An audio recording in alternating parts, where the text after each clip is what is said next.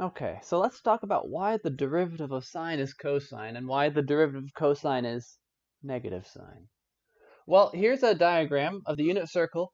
I've kind of filled some stuff in, right? So we measure an angle theta relative to going in the positive direction of the x-axis. This looks like, for example, about pi over 4 at the moment. Cosine of theta is simply the x value of the point on the unit circle. Notice that that's going to go to -1 here, back to +1, and in between the x values between -1 and 1. Sine theta is the y coordinate here, that's the height, which can again be positive up to +1 or down to -1 down here.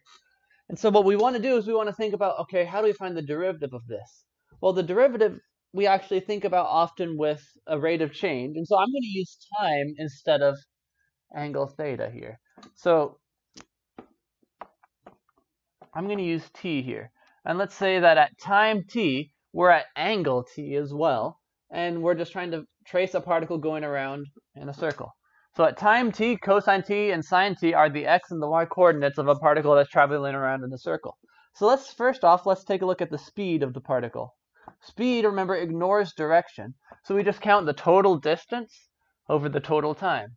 Well, the total distance is the circumference of the circle. This is the unit circle. It's got hypotenuse 1, 2 pi r, so that's 2 pi times 1 is the total distance.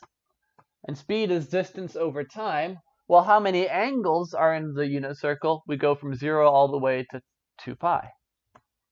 So it travels 2 pi distance in 2 pi seconds, or in other words, it travels 1 unit per second.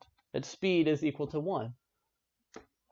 So what does that tell us? Well, I'm going to have to show you a little bit of stuff that might remind you of physics. I'm going to draw a vector. So a vector, don't be too scared from this word. A vector is just a direction with a magnitude. It's a direction with how long it is.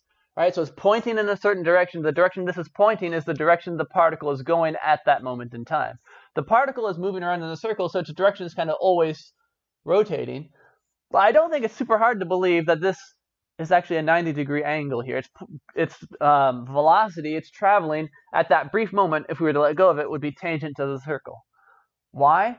Because if it were anything a little less steep, it would actually come in and no longer be exactly 1 unit away from the center. And if it were anything more steep, if it were further away or tilted, it would start to go away from the center of the circle. This is the only direction it can go at a 90-degree angle and still kind of like stay 1 unit away from the circle, and even then it's still going to be changing a little bit every single time, right? So this isn't fixed. It's not going in that direction permanently. That's just the direction it's currently going. So I'm going to call this is the velocity vector. And I'm going to decompose this into a vertical and a horizontal strip. And we know that this side of the triangle is equal to 1 because that's how fast it's going. So let's try and figure out, okay, how fast is it going up and how fast is it going to the left, right? So we want to figure out this side and this side. Okay, well, let's see. I got some triangles on here, right triangles. That's a right triangle. This is a right triangle. This angle and this angle add up to 90 degrees because this is a right triangle, right? 90 plus these two add up to 180, so these two add up to 90. But you notice that these two angles here also add up to 90. Which means this angle has to be the same as this angle. You could also say these are alternate interior angles. But then we see that this was a right angle here, which means this angle and this angle add up to 90, so this one has to be the same as that one. But now this is a right triangle, and so we can actually say that these two add up to 90, so this angle is the same as this one. So we've got a lot of angles that are all the same. In other words, these two triangles have the same angles, and they both have a hypotenuse of 1, which means their side lengths are the same.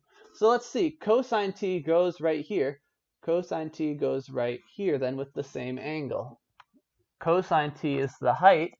Sine t here goes with the double angle mark I did, so this side is sine t. So this side of the triangle is sine t, this side is cosine t. And what this tells us, remember, the position here was cosine t comma sine t for the particle. The position of the particle was cosine t comma sine t. The velocity we figured out is cosine t, but kind of like rotated, right? Rotated by 90 degrees. Sine is rotated by 90 degrees. So if you remember when we talked about derivatives, remember velocity is the derivative of position. But velocity is If we look at this x direction, that'll be negative sine. You see it's going in the negative direction there, and cosine. This tells me the derivative of cosine t is negative sine t, and the derivative of sine t is cosine t. But wait, there's a little bit more I want to say. Actually, this idea of rotating is actually really important. We could say then that the derivative of sine t is sine t, but we've actually kind of like rotated it by 90 degrees. That's pi over 2 radians. So this is sine of t plus pi over 2. And the derivative of cosine t is the same thing, just rotated 90 degrees, pi over 2. So this is actually I think a slightly nicer formula for the derivatives of sine and cosine, because you immediately kind of see from this that they have the same pattern. It's the function just rotated 90 degrees. Now it just so happens that the derivative of sine, we can actually rewrite this. Cosine is actually sine rotated by 90 degrees.